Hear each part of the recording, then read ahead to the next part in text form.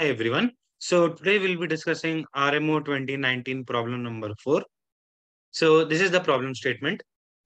I'll not go over it word by word, but I'll just quickly tell what it means. So you're given a 3 cross 2 array, 1, 2, 3, 4, 5, 6, and it says that all the row sums are equal. Like this is 7, this is 7, this is 7. But the sums of squares is not the same for each row. So sums of squares for this is 1 plus 36, 37. This is 29, and this is 25. You can write this as 25 plus 4. So like this is more by 4 and this is more by 12. Extend the above array to a 3 cross k array. So basically it asks you to extend it so that there are 3 rows, like row 1, row 2, row 3. But there are k columns, 1, 2, so on till k columns, such that and it says extend. So like the first 6 elements like these should be the same as this array. 1, 2, 3, 4, 5, 6, so on till k. Adding more columns using the numbers 7, 8, 9, so on till 3k. Such that the row sums is equal. Like this condition says that the sum of all the elements in this row, let's call this S1, is same as S2, is same as S3. And this says the sums of squares is also equal. So like 1 square plus 6 square plus other stuffs, like square of other elements is equals to stuff here, square of that, and the stuff here. Okay. So now, like, this is asked you to extend the above array to a 3 cross k array. It does not ask you, like, what all such arrays can be, right, which follow these conditions. Like, this is just like trying to find one array which works. That's all this question asks for. And like in your solution booklet, if you just write one array without any explanation, you'll get the full 17 marks. But you'll still need to do some thinking on how to find that array. So let's think about that. So one idea can be like, okay, we are given 1, 2, 3, 4, 5, 6. What if we just continue this 7, 8, 9, 10, 11, 12? You'll see that 7, 8, 9 does not really do anything. You'll see that yourself when you try like different cases.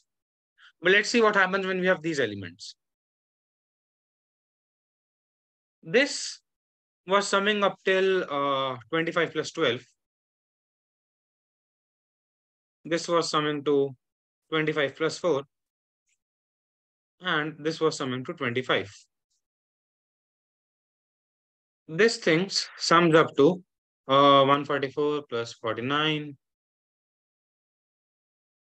193.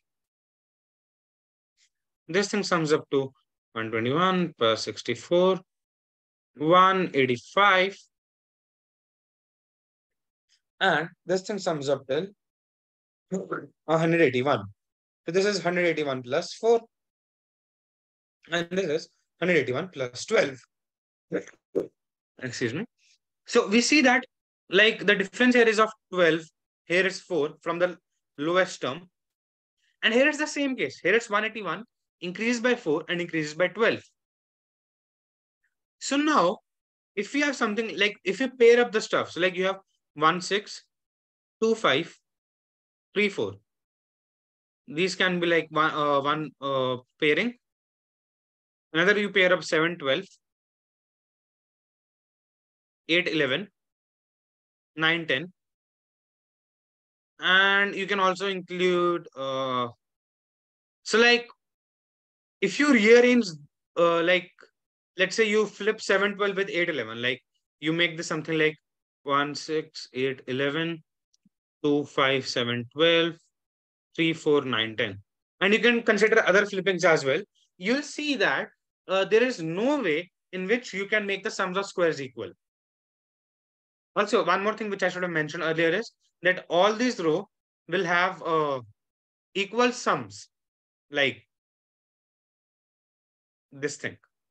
Just because like 7 plus 12 is 19, 8 plus 11 is 19, 9 plus 10 is 19. This is 7, 7, 7.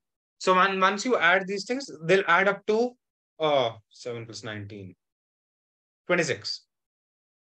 Basically, like if I flip 7, 12 with 8, 11, like both of those things, like flip this whole pair with this pair, When the sum remains constant, you just have to worry about sums of square. So that is the nice thing about pairing up here. And another thing is like the sums of squares behave nicely. Like, yeah. So you try to add another thing. Also, you see that it's like of the sums of squares are of the form like k plus 4, k plus 12, l plus 4, l plus 12. So like it will be good to add one more thing because you are trying to create three equal things and you have three different types of things as well. So it's probably like wise to create something like t plus 4, t plus 12. Because then you can like pair this thing, this with this, and this. This way it will just work out. So then we move 12, 13, 14, 15, 16, 17, and 18.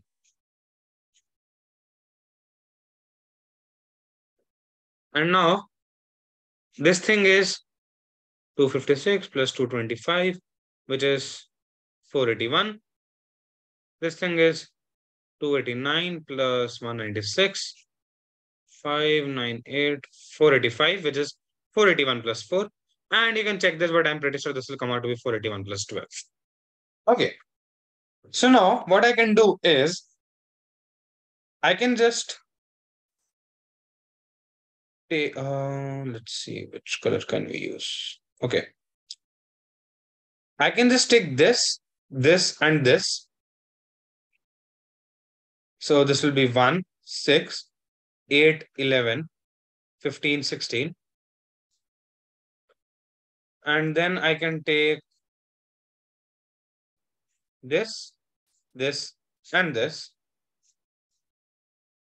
So 2, 5, 9, 10, 13, 18, and the remaining three elements. So this is 3, 4, 7, 12, 14, 17.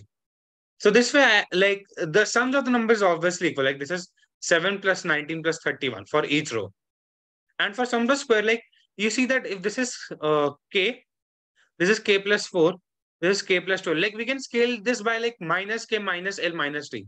So like basically you can just think about this as 0, 4, 12 after some scaling. And this is also 0, 4, 12 and 0, 4, 12. So you take 1, 12, 1, 4, 1, 0. Here also you take 1, 4, 1, 0, 1, 12 and 1, 4, 1, 12, 1, 0. So this way sum of the square is also equal. And you can check manually if you really want. So this is a valid construction. And this is essentially your answer. So one more thing which you could have noticed earlier is, so like you wanted to extend to a 3 cross k array, which means the numbers will be 1 till so on till 3k, right? So the sums of squares of all the elements in this grid will be 1 square plus 2 square plus so on till 3k square. And if this sum is s, like sums of squares in the first row is s, all these are also s, right? Which means that this should be 3s. And notice that s is an integer.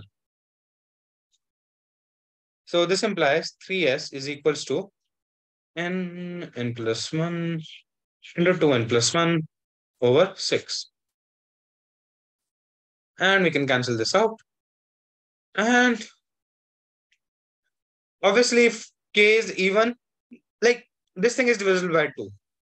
So we can just like ignore 2 for now. Like the point is, since s is an integer, which means 3 should divide k times 3k plus 1 times 6k plus 1. But 3 cannot divide 3k plus 1 because 3k plus 1 is congruent to 1 mod 3. Similarly, 6k plus 1 is also congruent to 1 mod 3, which means 3 must divide k. And you can obviously manually check that k equals to 3 does not work. It's like just checking 6 cases. That should not be that hard, right? Like the permutations of 7, 8, 9. Because 1, 2, 3, and 4, 5, 6 remain at their position.